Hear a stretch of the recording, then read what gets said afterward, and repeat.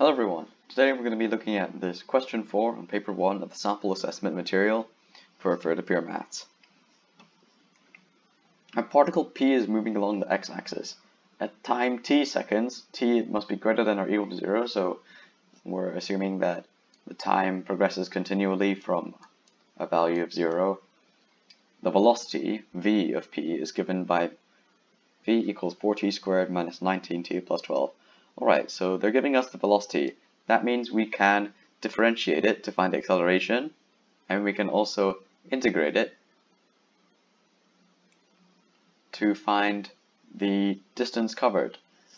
So first we want to find the values of t for which p is instantaneously at rest. Instantaneously at rest, that means the velocity will be 0. So if they're giving us the velocity function here, we just need to solve v equals 0. And when t equals 0, the displacement of p from the origin is minus 4 meters. So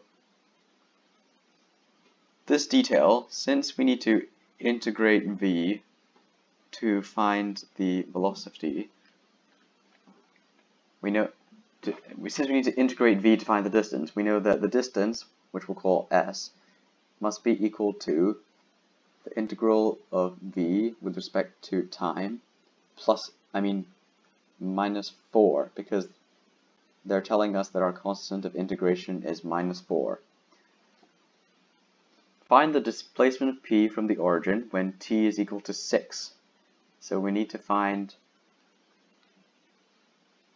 the integral from 6 to 0 of v dt minus 4.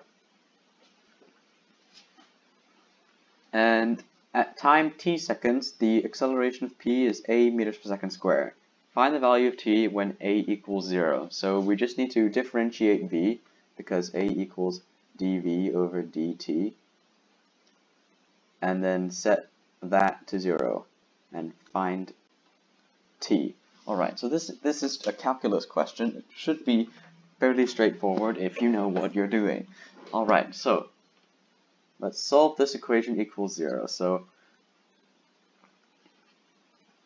4t squared minus 19t, is that plus 12? Plus 12 equals 0. What we can do here is factorize by grouping. So AB is 4 times plus 12 is 48, and then we want to find two numbers that add to negative 19 and multiply together to create the product of 48. Now 48 has the factors of 1 and 48, then 2 and 24, then 3 and 16, and 3 and 16 add together to make 19, so it must be minus 3 and minus 16. So minus 3 factorizes with plus 12, and minus 16 factorizes with plus 4. So we'll break it up into 4t squared minus 16t minus 3t plus 12.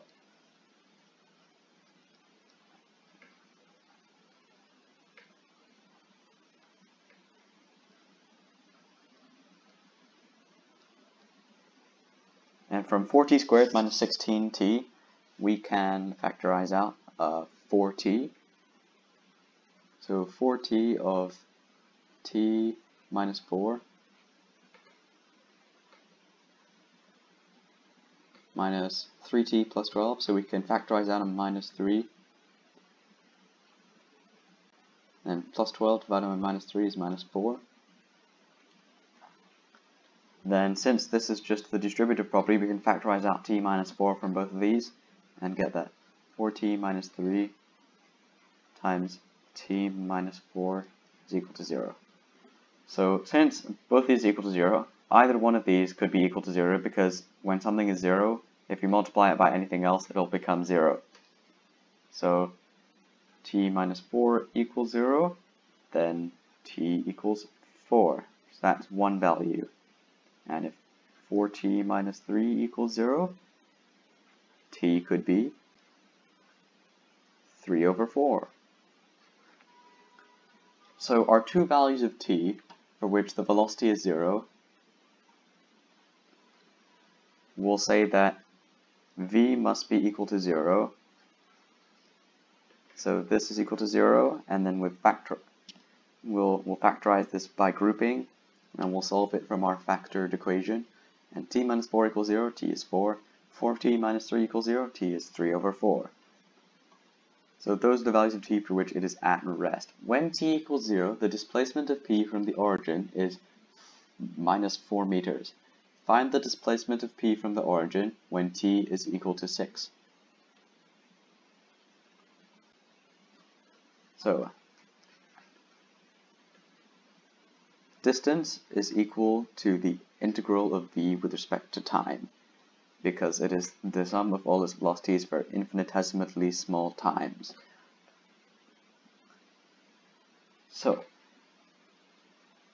we need to find it when t is equal to 6, so it is the displacement at 6 minus the displacement at 0, which is minus 4. So first we want to find, wait. Let's rephrase this to be the definite integral from 0 to 6 of 4t squared minus 19t plus 12 dt. And we know the constant of integration is minus 4. So we'll say minus 4 here.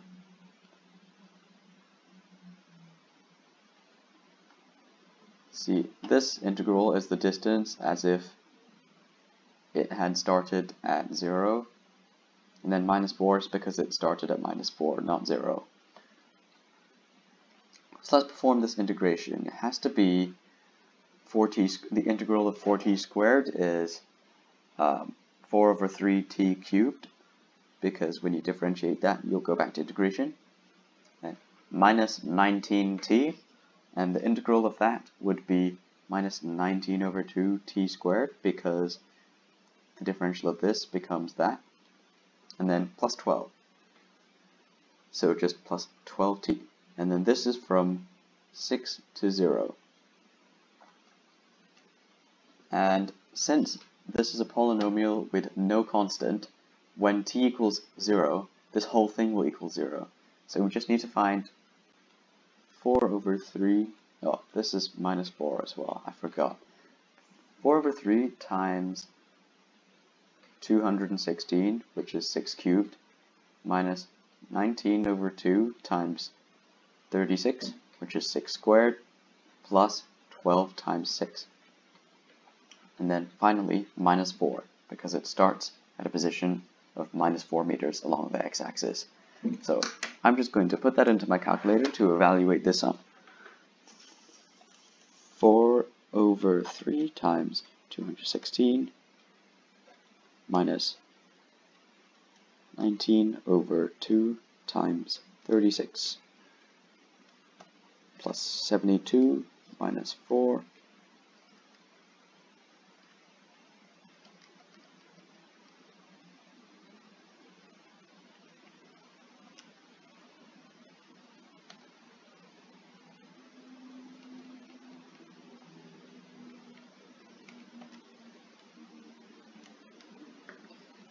And that gives us 14, which is, to be honest, a pretty interesting result for this.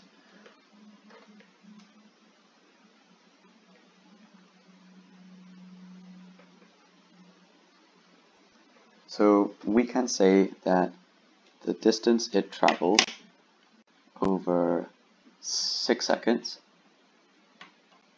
is 18 meters, because that's the integral from 0 to 6 when we're assuming the constant is 0, and then minus 4 because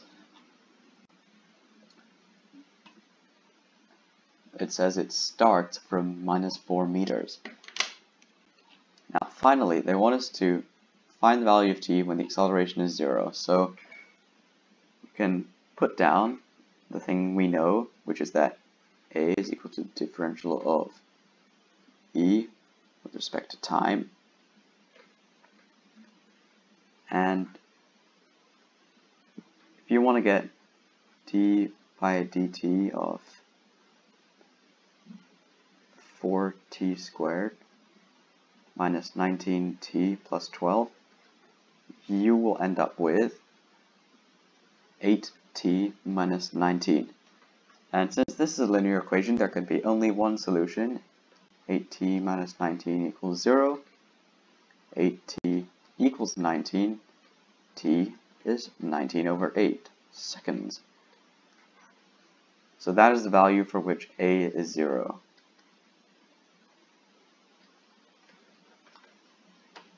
Now let's scroll down to the mark scene and see if we got this correct. I'm just going to run through this again to remind you. We find the values of t for which p is instantaneously at rest, because being at rest means the velocity is 0, which means this expression is 0, and we just solve the quadratic equation. When t is 0, the displacement of p from the origin is minus 4, so we know the constant of integration must be minus 4, and we can use this information to integrate t to find the distance over a certain amount of time, which is what we have to do in question B when we find the displacement of p from the origin when t equals 6. So that's how far it's traveled in 6 seconds, the integral of velocity with respect to time, and then minus 4 because that's at starting position. And then finally, at time t seconds, the acceleration of p is a meters per second. So a is the differential of the velocity with respect to time, dv over dt, and we need to just make that equal to 0. And since it's a linear equation, 18 minus 19, there's only one solution for t, which would be 19 over 8. Okay, so our answer to B was 14 meters, our answer to C was 19 over 8 seconds, and our answer to A was t equals 4 and t equals 3 over 4. Let's see if we are correct.